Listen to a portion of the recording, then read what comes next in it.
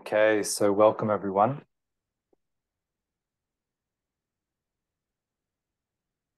So I've seen some familiar names sign up, which is great to see. Hello and welcome again. And also lots of new names. So welcome to the new people that haven't really interacted with me. I know we're kind of online, so it's still not quite there, but it's one step closer, right? Yeah, so just a quick overview. My name's Michael. I've been in the Chinese medicine field for about 15 years is actually when I started studying it. I went to China when I was 20 and I was an English teacher there for a while. And this was all before, you needed qualifications and experience. I just went over there with a group of Australians to do like a summer camp. And then I stayed there and I got a job and all this stuff happened, which was amazing at the time. And then I came back from China about a year later and I was a bit lost, but down the road was a school teaching Chinese medicine, Chinese massage, acupuncture, stuff like that. And so I enrolled in that, got myself a bicycle and some textbooks. And then that was my new life from that point on. And it just kept, like, Chinese medicine is kind of one of these things that just keeps giving.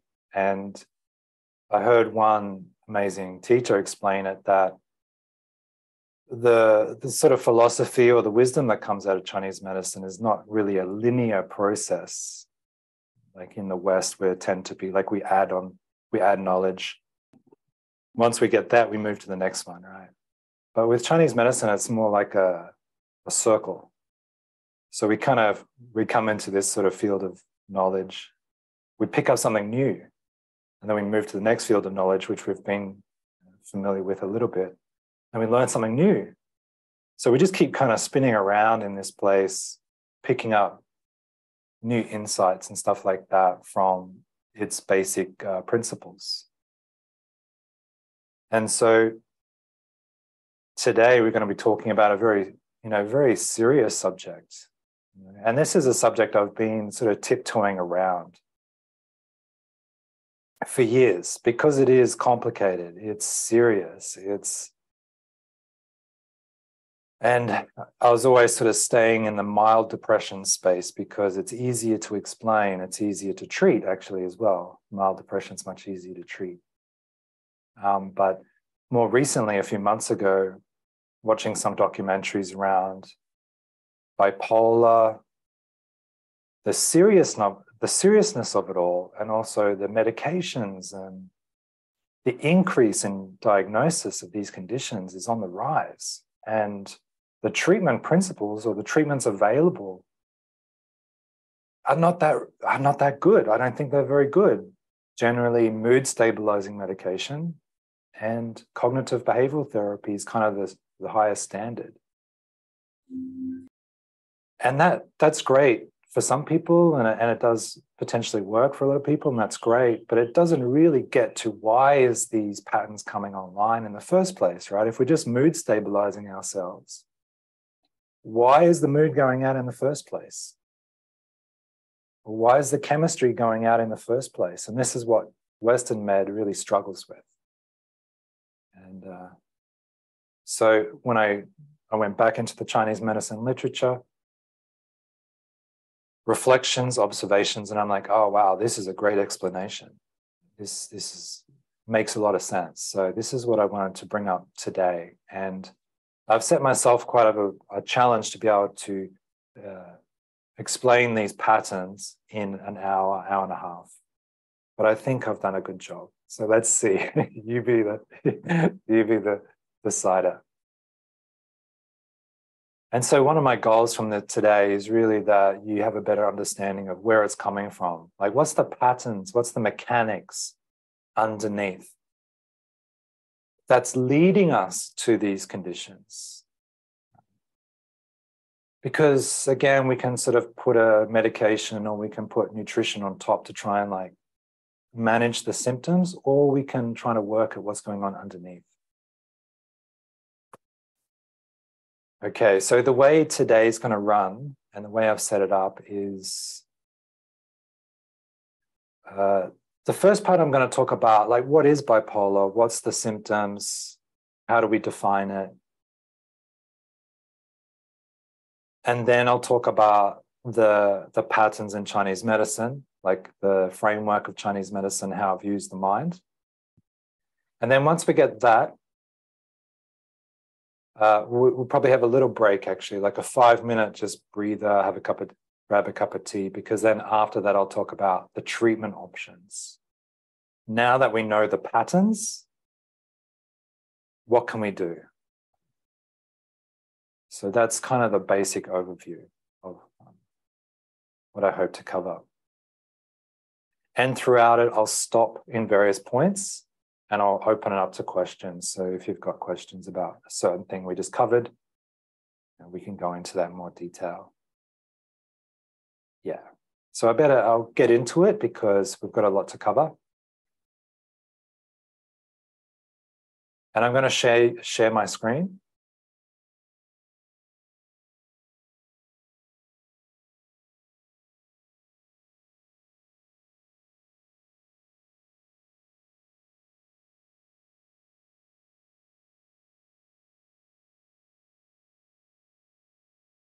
And you can always send me a chat or something like that if there's something that you want to urgently say, or there's a technology you can't hear me or something like that. Just send me a chat message and I'll get it. So yeah, today we're going to talk about TCM mainly, and EFT for bipolar, clinical depression, and grounding. Grounding, I put it in there because it's like a different term we use, but it's very strongly linked to things like depression and bipolar, and you'll see why in a moment.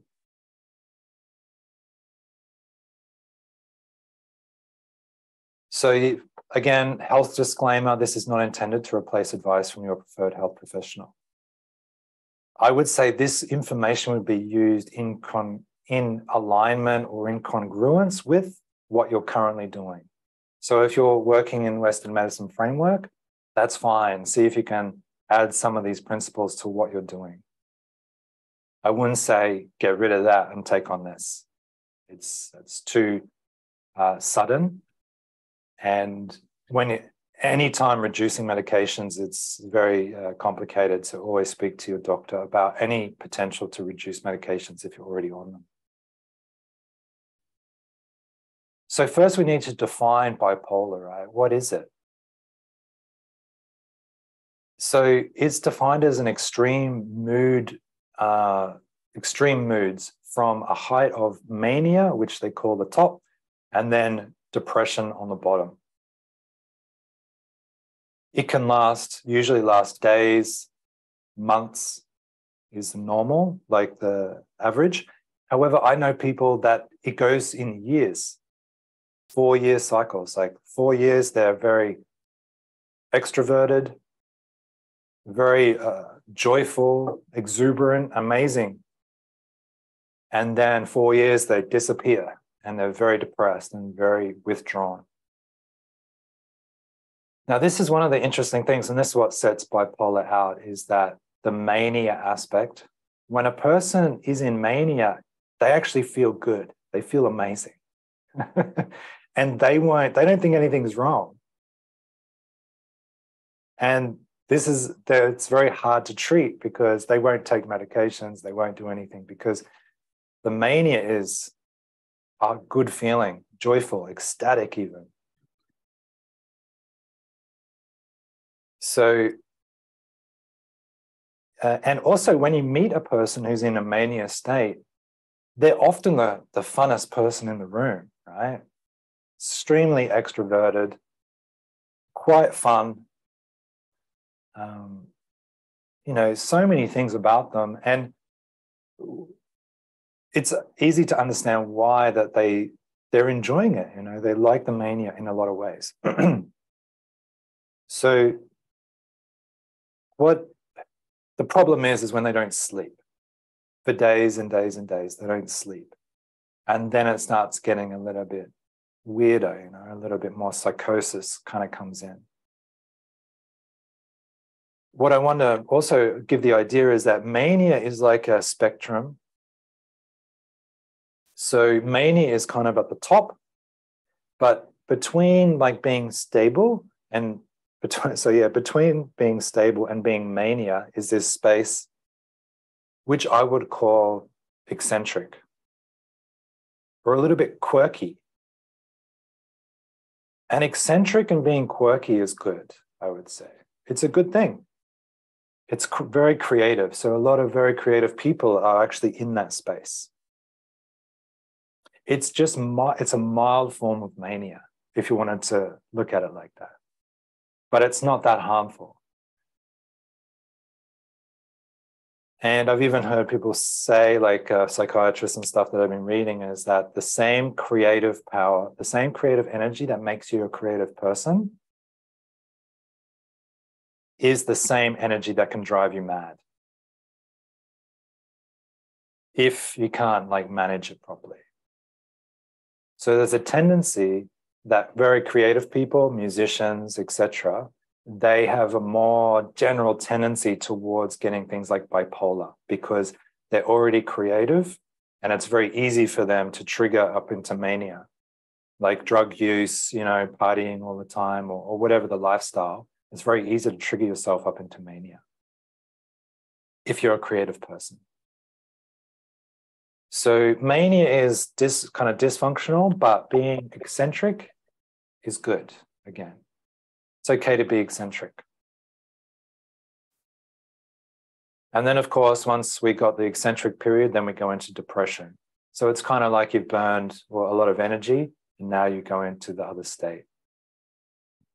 So what makes bipolar unique compared to other psychiatric disease or imbalances is the mania aspect. The mania aspect is what's unique.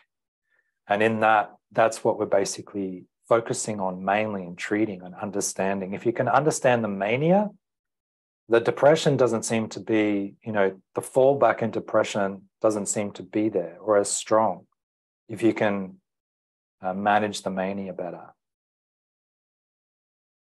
So people in mania, they talk fast sometimes, they don't sleep for days, lots of energy, feel good. They spend money. It's often a thing, you know, they get on a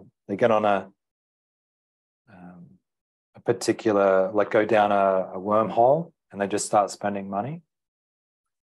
They have lots of great ideas, you know, they kind of think they're onto something, they're starting businesses.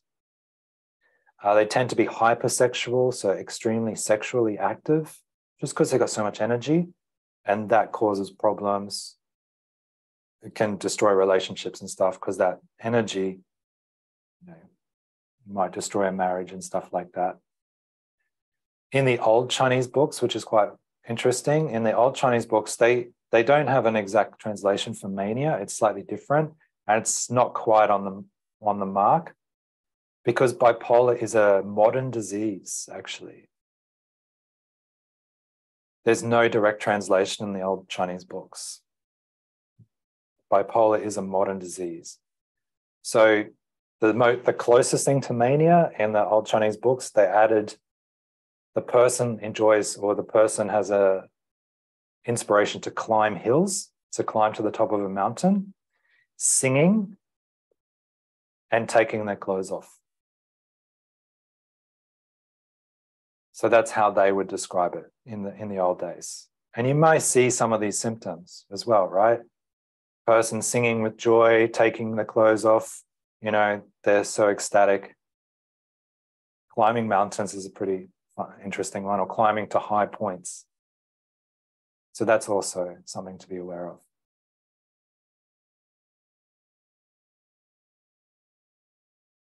So to get into the Chinese psychology, what I wanted to bring up that there's different types of mind, different functionings of mind, let's call it. And this is not an unfamiliar idea to us in the West, right? So we had Freud who came along and he gave us these terms, the unconscious, the conscious mind, pre-conscious mind. Later on, he brought the ego, the id, stuff like this. So if you look at it, he is describing different parts of the mind. And then Carl Jung went off and developed it a bit further. He created the ego, or a different version of the ego, collective consciousness. So new terms of describing the mind. Right? And these days, everyone uses this now. We use subconscious mind. Everyone talks about subconscious mind, right? Even great scientists are talking about subconscious mind. This is still a relatively new idea to Westerners, 30, 40 years, this idea of having different parts of the mind. But in the old sort of, even the Buddhist traditions, the yogic traditions, and the Chinese medicine traditions, they had already fleshed out these ideas. They had fleshed out different parts of the mind, different functions. I think in Buddhism, there's 100 different parts of the mind. That's a lot of mind, right? Different functions. So as Westerners, we're still learning and still fleshing out this idea that there's different parts of the mind involved. And so when we go to Chinese med, they fleshed out 5 primary parts of the mind. The Shen, so I'll go through it briefly, and then we'll have questions. And we'll be talking a lot more about this, because this is really the foundation of it. So we've got 5 parts of the mind. The Shen part of the mind, which is probably the most famous in Chinese med. The Shen is basically your conscious mind. And it was translated across as being spirit. But I think a more accurate translation is mind. When we use the word spirit, it kind of gets a bit lost, right? But when we use the word mind, it's much more tangible, much more easier to identify. So the Shen is your conscious mind, and it's really in charge of managing your thoughts.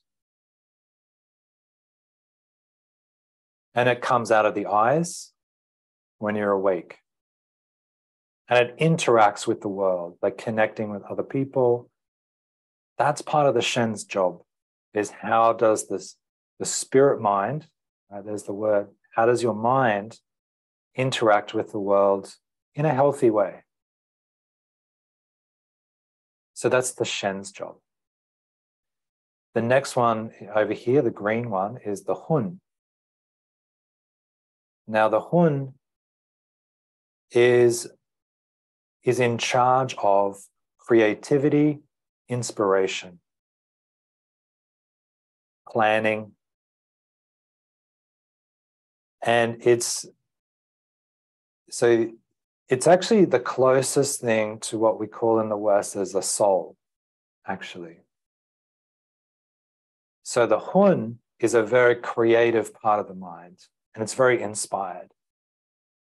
It's also in charge of our dreams when we're asleep, and also our life dreams, right?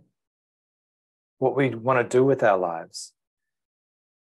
If you are drawn to this, or drawn to Chinese medicine, if you are inspired by this idea of Chinese medicine or whatever you're into, the inspiration is the Hun that's moving you here, moving you there. And in Chinese medicine, they say that the Hun is the part of your mind which continues after you die. So there's parts of your mind that actually die with the body. And then there's parts of your mind that continue. And I like this because it kind of solves that great argument. What happens when we die? Do we just finish, or do we continue? And in this model, we do both. Right? We do both. We continue and we die, and we stop. That's a very Asian, Eastern Oriental philosophical approach. It's not usually this or that, which is a very Western kind of way of thinking of things. It's this and that. Right? Yin. So in the West, we say yin and yang, but actually it's pronounced yin yang. It's not separated. In the West, we say mind and body. But in the East, we would say mind-body. The same thing. So we'll come back to this because the Shen and the Hun is actually the most important part of when we talk about bipolar. So this is what we're going to focus on. The other aspects of the mind, just quickly, the Ji, which is the blue one down here. And this is more about your willpower, your determination, your focus, your drive. Following through on ideas. And it's also in charge of long-term memory storage. The next one, the Po over here, the gray one, this is actually the part of the mind that governs your physicality the most. It's more like your physical mind, if that's such a thing. So this governs the strength of your body, your immune system, your balance, your movement of your body, your coordination, your breathing. And the Po is actually the part of the body or the part of the mind that when you die, the Po dies with your body. And then this last part over here, the Yi, the yellow, the mustard colored one, is to do more with focus, short-term memory, cognition, and what I would call like sharpness. The sharpness of your mind has a lot to do with this part of the mind. So your ability to stay focused on one point for extended periods. And I think that's, meditation as an example. When you sit in meditation, you're just observing one point. That's the part of the mind that you're developing is the Yi, the focus. Yeah. And so just to give you an idea of when the Shen, so this is a picture of when we're asleep, the Shen actually lives in the heart. So when you're sleeping, the Shen is in the heart and it's like nourishing itself. It's building itself. And when we wake up in the morning, the Shen moves out of your heart and up into your eyes and out of your head. And it's extending. The energy is extending outwards down your arms into your palms. And then again, when you go to sleep, it goes back in and goes back down inside your heart and rests. So this is important to know because of like insomnia, and when you're in mania, when you don't sleep, the Shen isn't returning to the heart and going to nourish in the chest. The Shen is continuously up in the eyes, shooting out, and it never really regenerates. And just lastly, the Hun. So the Hun, which is in the inspirational part of your mind, this is the Chinese character. And it actually means cloud soul, cloud spirit. And in this symbolism on the right side, this is actually a picture of a ghost, what they would classify as a ghost. So this is the head of a person. And this is the body like flying, like a loose garment of energy, flopping behind it. So what I want to focus on here, or just emphasize, is that the Hun likes movement. The Hun is energetic in nature and it's constantly moving and floating around the place. Right. So in order for the Hun to be happy, you need movement. It needs to be flowing. And this will make sense as we go into the next set. So any questions so far on all this? The 5 types of mind, the Shen, the Hun.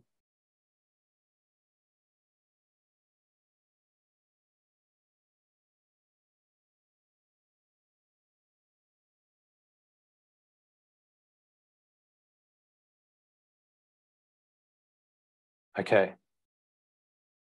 So a good way to describe the functioning of these different 5 parts of mind. So we've got the Shen, which I said is the conscious mind, right? You're aware of it. You've got a certain screen, and then all the other parts of the mind is actually sending impulses into the Shen. So we could call this the subconscious mind. The Hun, the Yi, the Ji, and the Po are all different parts of the mind sending impulses up into the Shen to be experienced, to be heard, to be felt. In the Chinese textbooks, they say that a lot of these lower parts of the mind or the subconscious parts of the mind, they don't feel, they don't have an emotion to them. They just have impulses. And it's the Shen which actually feels them. So inspiration shoots up into your conscious mind from the Hun. Now, if this is true, the work of the Shen and the trouble with the Shen, and the Shen has a big job of managing all the impulses coming in. It's got to manage the inspirational, creative energy. It's got to manage the motivational energy. It's got to manage the body's impulses, and it's got to manage the cognition and the focus and the short-term memory. So it's all shooting into the Shen. The Shen has a big job. And this is where it starts to go a bit skew when we're talking about mental health. It's to do with the Shen, and can it handle it? So another way to look at it, if we were to look at the brain, the neurophysiology of the brain, one simplified way of looking at it is that the Shen is the frontal cortex. The executive functioning, they call it. So the Shen is receiving impulses from the other parts of the mind. It's receiving impulses from the body, emotions, the reptilian brain, all these different functions, motivation, and it sends it to the frontal cortex to be processed, right? So that's another way of looking at it, is that the Shen is the executive, the CEO, that's what it is. The Shen is the CEO, right? And then it's getting all these advisors shooting all this information at the Shen. Now, if you've done any sort of studies in this field, is that one of the things that turns off when you're in a stress response is the frontal cortex. Right? When the amygdala fires up and you're in a fear impulse, the Shen or the frontal cortex turns off because you don't really need it. You don't need to be processing music and emotions and language when you're being shot at. So the Shen goes offline and you go back to just basic impulse. But we have to, again, knock off the stress response, get the Shen back online so that we can function again and do processing of emotions and all this stuff. If you're more of a yogi, so these are just different ways of looking at it. If you're more of a yogi, these impulses could be shooting up from the lower chakras into the third eye, which could be the Shen. The wisdom, the insight, the processing, it's kind of the third eye area. And the impulses, the sexuality, the creativity is shooting up from the lower areas.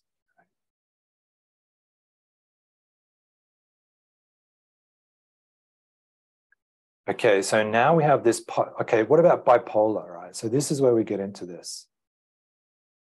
What's happening with bipolar? So what seems to be happening, and what the textbooks are all saying, is that in bipolar, the Hun, which is the creative energy, is shooting and overwhelming the Shen.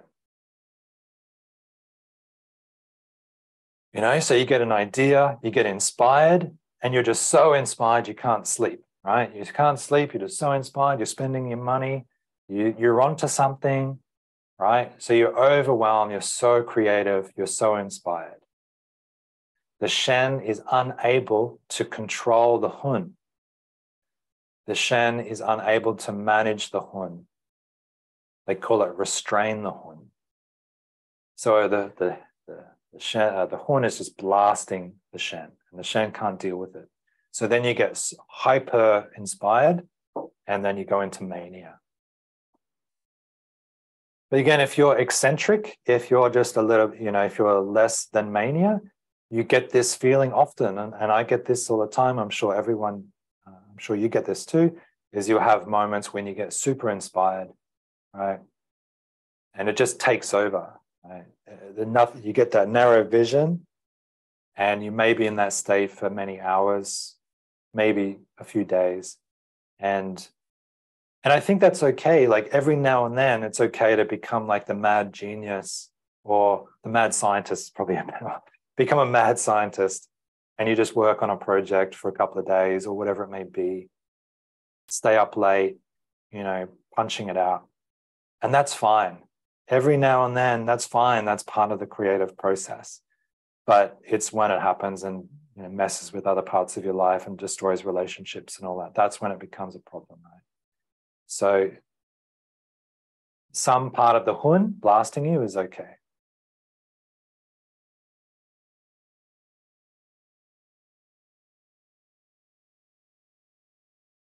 So then the question is, why can't the Shen restrain the hun? Why doesn't the Shen have the power to do that? And this is where we look at what is the underlying problem here. And in Chinese Med, they say there's a deficiency of yin and deficiency of blood.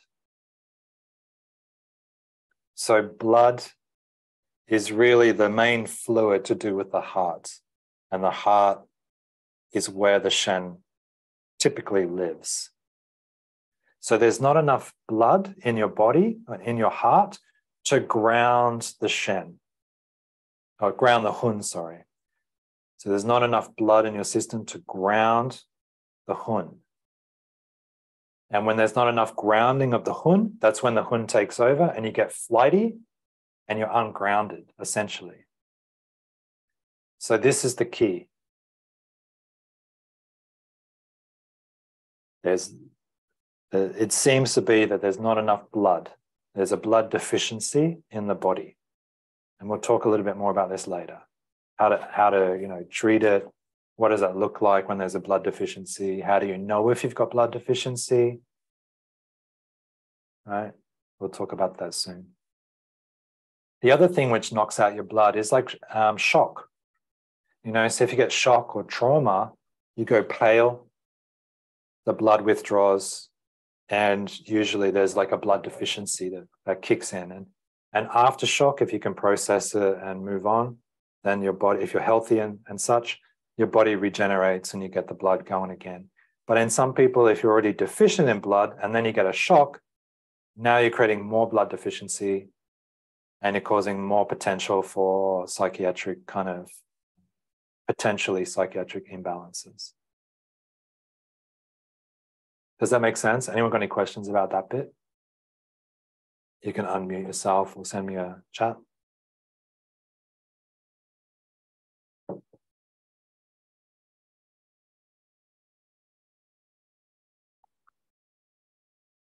Cool. I'll take no questions as a good sign because that means it's clear.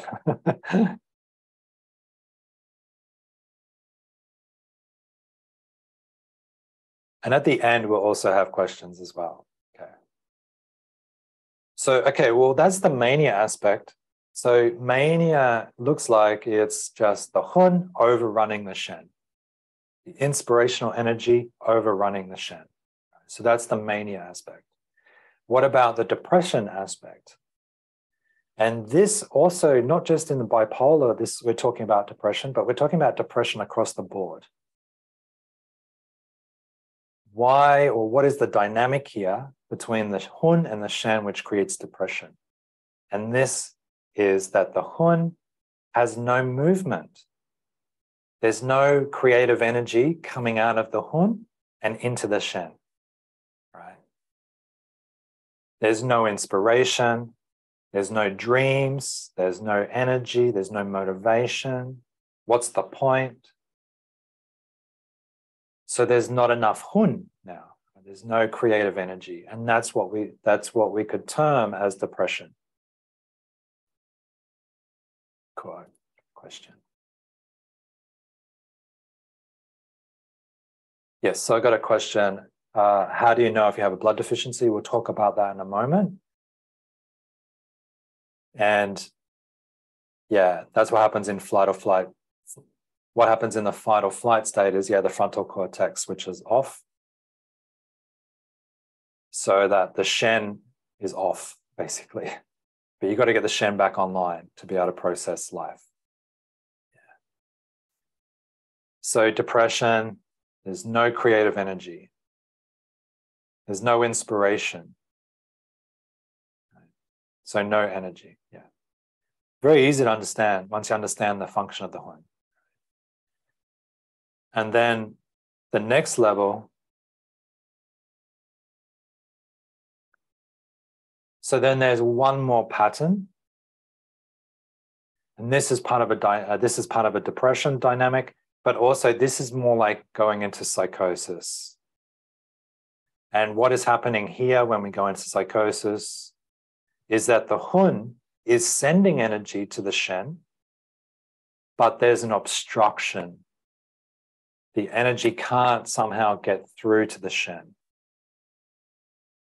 It's like, I was trying to think of a metaphor. It's like you got a car and you push it up against a wall, a solid wall, and then you start the car and you're trying to drive through the wall. But it's up against it, and the tires are spinning, and there's smoke coming out everywhere. And we've got all this energy and all this heat, which builds up, and then it shoots out through the system and creates delusion, psychosis, hallucination, paranoia, all these things. So there's plenty of energy, but it's just not getting through. And in Chinese medicine books, they describe it as, they call it phlegm misting the heart. Phlegm misting the heart and brain. So what is that? What is phlegm? So it can be translated as, like thick, gunky, stuck fluid.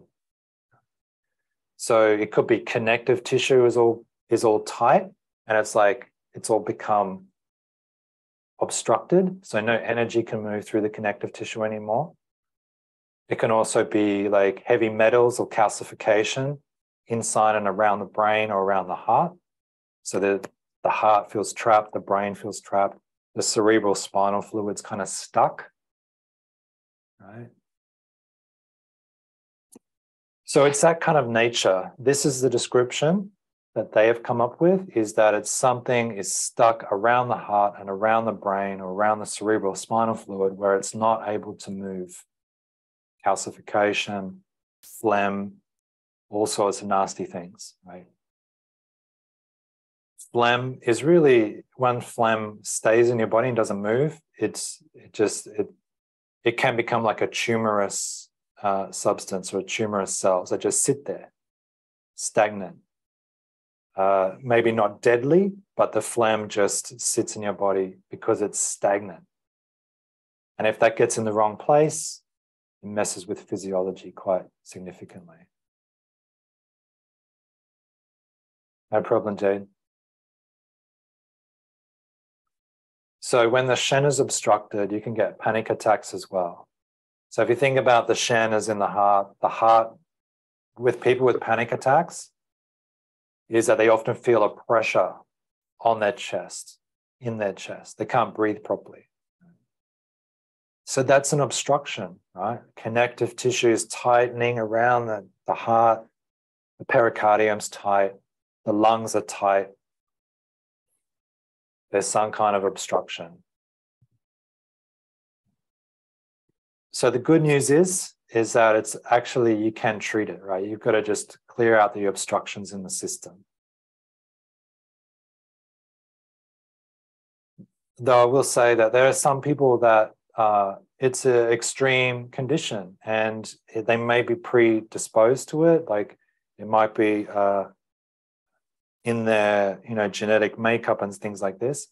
Whereas you can treat them, but there are some people that'll be really serious and it'll be very hard to treat. Whereas other people will be easier to treat. So it's not absolute. That's what I'm trying to get to, is like you can't apply the same thing and everyone's going to get the same result. You will likely get a good result on some people and maybe not a good result on others. And schizophrenia is probably the most strongest representation of what they would call obstruction. Shen is obstructed. And again, it can be very difficult to treat. But if you apply some of these principles, you could get some headway, or at least start diminishing or reducing dependency and reducing symptoms. Because a lot of these as well, a lot of like bipolar, schizophrenia don't seem to come on, don't seem to affect the person until, I know bipolar is like in the when you're about 20 to 29 or 18 to 29, that's the most diagnosed group of people. And I think schizophrenia is in that realm as well. It's kind of in this age group when you've gone through childhood and then you're reaching young adulthood and then it gets stronger. So did something happen to this person in childhood that created an obstruction, like trauma? And then as they reach 20 years old, it becomes strong and serious, and then it starts affecting them in that way. So it's very likely that that's how it built up, right?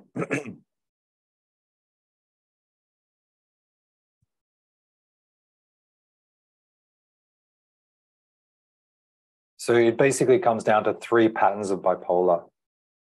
Well, there's 3 patterns involved, excuse me. The 3 patterns are the hun is moving, but the shen can't manage it. And that's the mania aspect. Creative energy flowing through, but you can't manage it. And then depression has 2 patterns potentially, is there's no movement of the hun. And the third one is the hun is moving, but the shen is obstructed. And that's more like psychosis, gets serious. Yeah. Cool. So what I'm going to do, and this is where I'm going to have a little break, and we can also have questions. But if that's the case, right, if there's 3 patterns is what's the case in bipolar, what is the treatment principle, they call it? How do we approach that? How do we correct it? So the first one is in mania, you've got to build the shen, build the blood, so that it can manage the hun. And in depression, we've got to move the hun. If the hun is not moving, we're going to move it. Right? And the last one is we've got to clear the obstruction. Right? Clear the obstruction. So these are the 3 treatment principles, and that's what we're going to go into next. Like, how do you do these things? But first, let's have a little break or questions as well, and I'll open it up before I get into it.